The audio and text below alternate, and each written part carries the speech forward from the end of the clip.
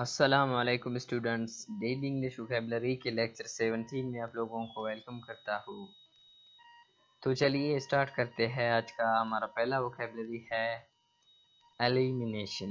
یہ ایک ناؤن ہے، the act of removing or getting rid of something، یعنی کسی چیز کو نکالنا، کسی چیز سے علیحدگی اختیار کرنا، کسی چیز کو ریموو کرنا، اس کو ہم لوگ کہیں گے ایلیمینیشن۔ اردو میننگ ہے اس کا نکالنا، علیحدگی، اخراج۔ سینونیمز ایس کے ڈسٹرکشن، ایرڈکشن، ایکسپلشن، ریجیکشن۔ اینٹونیمز ایس کے ایڈیشن، انکلوژن۔ ایگزامپل سینٹینس ہے اس کا the elimination of neck tension can relieve headaches، یعنی کہ نیک ٹینشن کو ایلیمینیٹ کرنا، اس کو روکنا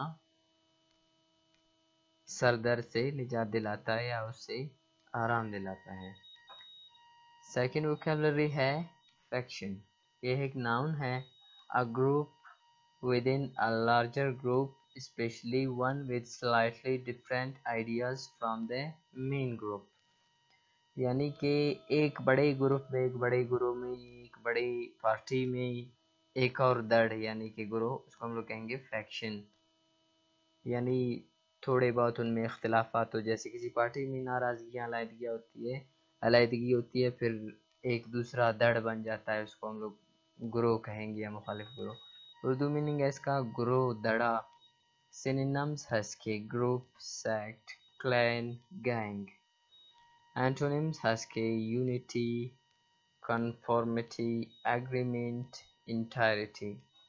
ایگزامپل سینٹینس ہے that faction could no longer be trusted، یعنی کہ اس گروپ پر مزید اعتبار نہیں کیا جا سکتا۔ تھرڈ ووکیبلری ہے staunch۔ یہ ایک ایڈجیکٹو ہے، always loyal in supporting a person, organization or set of beliefs or opinions، یعنی کہ وہ شخص جو کسی آرگنائزیشن کو، کسی بندے کو سپورٹ کرنے میں ہمیشہ مخلص ہو، وفادار ہو، اس کے جو خیالات ہو، اس کے اوپینینز ہو، وہ اس جماعت کو سپورٹ کرتے ہو۔ اردو میننگ ہے اس کا پکا، پختہ، بھروسہ، مخلص۔ سینونیمز ہے اس کے steadfast، loyal، devoted، dedicated۔ Antonyms ہے اس کے disloyal، undependable، faithless، untrustworthy۔ Example sentence ہے اس کا He was a staunch Muslim, he didn't even drink، یعنی کہ وہ ایک پختہ، پکا، سچا مسلمان تھا، حتیٰ کہ اس نے شراب بھی نہیں پیا تھا۔ فورتھ ووکیبلری ہے پارلے۔ یہ ایک ناؤن ہے، a discussion between two groups of people, especially one that is intended to end an argument، یعنی دونوں گروپوں کے مابین، دو مخالف گروپس کے مابین جو مذاکرہ ہوتا ہے، جو بات چیت ہوتی ہے، جو نیگوشیشنز ہوتے ہیں، اس کو ہم لوگ کہیں گے پارلے۔ اردو میننگ ہے اس کا مذاکرات۔ سینونیمز ہے اس کے ٹاکس، ڈسکشنز، کانفرنسز، کنسلٹس۔ اینٹونیمز ہے اس کے ایگریمنٹ، کنسنسس۔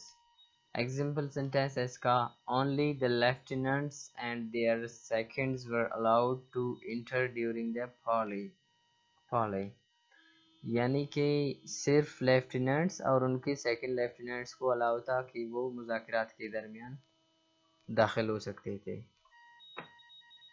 ففتھ ووکیبلری ہے apparently۔ یہ ایک ورب ہے، used to say you have read or been told something although you are not certain it is true، یعنی کہ یہ اس وقت بولا جاتا ہے جب آپ نے کسی سے سنا ہے یا کہیں پڑھا ہے، لیکن اس چیز کے بارے میں 100% شور نہیں ہو کہ یہ سچ ہے۔ اردو میننگ ہے اس کا غالباً، دیکھنے میں یا بظاہر۔ سینونیمز ہے اس کے seemingly، evidently، it seems، probably۔